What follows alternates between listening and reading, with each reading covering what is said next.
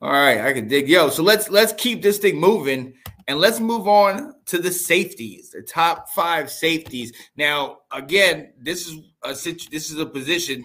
This is why we a lot of times pair corners with safeties and just do it as secondary, because there are some guys that can move from one side to the other. But we're just going to try to focus on the safeties right now. I'll start at top 5 for me is Jamie Robinson, safety out of Florida State.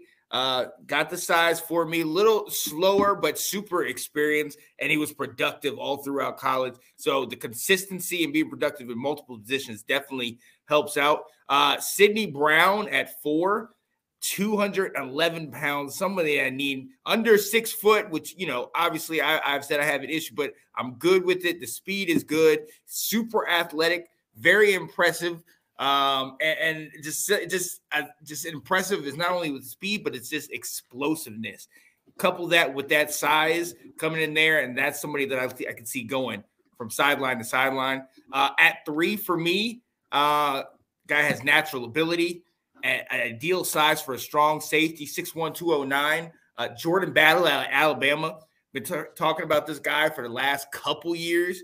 Interested to see when he was going to come out, and he has not disappointed, and I'm eager to see the transition he's able to make from the college to the pros and see if he can continue that success.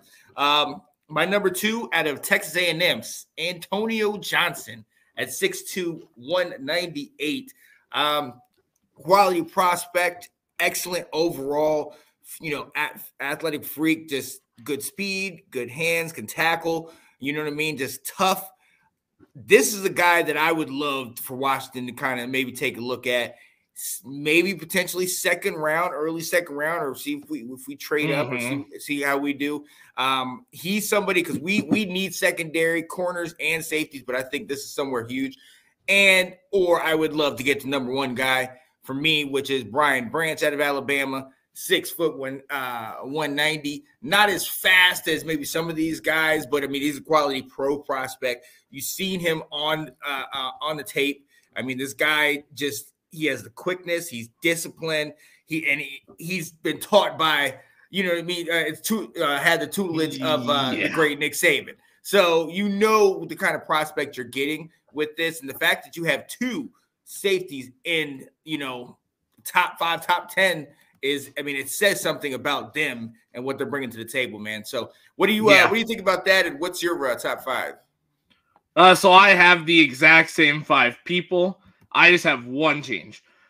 So number 5 for me is Jamie Robinson, Florida State. For everything you said, I love what he brings to the table, and like you said, it's a guy that's been productive for a while.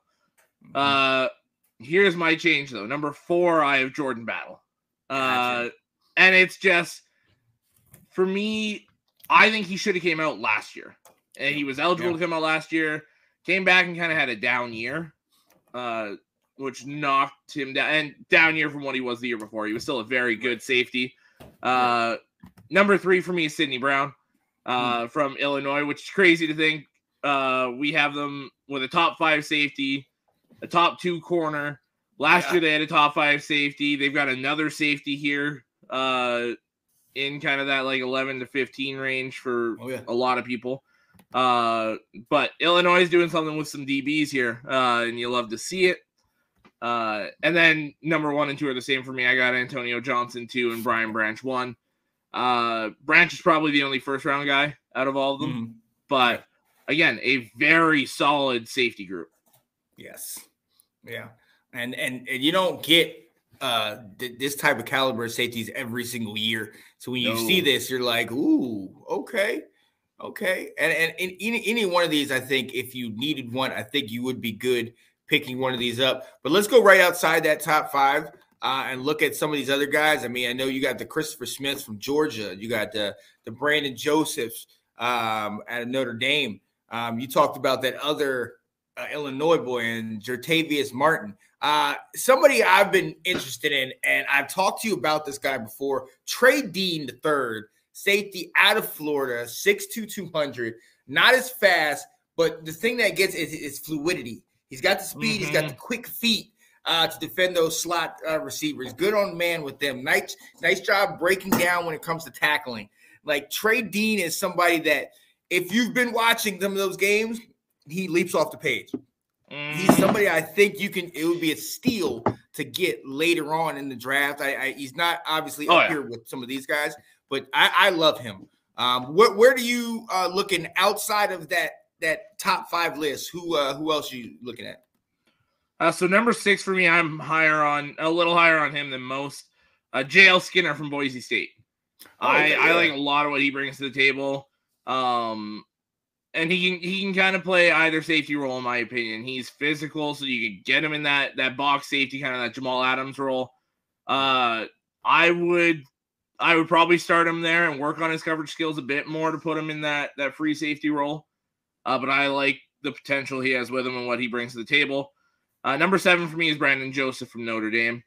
I really like Joseph's tape. And number 8, Christopher Smith from Georgia. This kind of the 6 through 10, 11, maybe even 12 range for me is very similar. They're all guys that could work into that starting role. You probably want to start them as like that third safety and have them work their way in. Number 9 for me and number 10, it's a couple Big Ten guys. I got Ronnie Hickman from Ohio State and Jair Brown from Penn State. I got to see a lot of these guys the past few years. And they both played very well every time I saw them. So, probably 3rd, maybe 4th round guys for them. But, again, guys that are going to compete for playing time very early. Yeah, and I'm excited to see. I mean, like I've said before, Washington is in dire need of getting this position, safeties, corners, free safety, strong safety. So I'm eager to see where we go, even if the branch or battle or the Chase Brown from Illinois, even if those guys go early.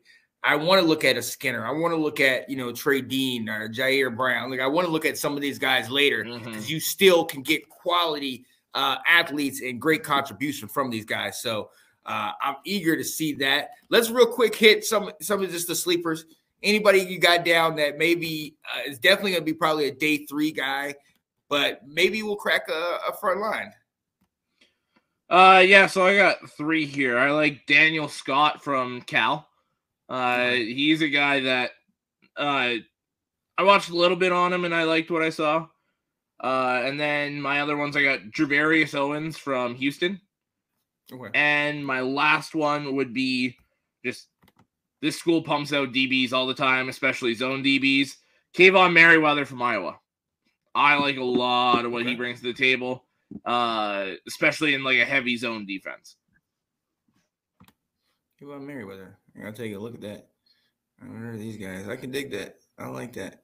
Yeah, no, I'm not gonna lie.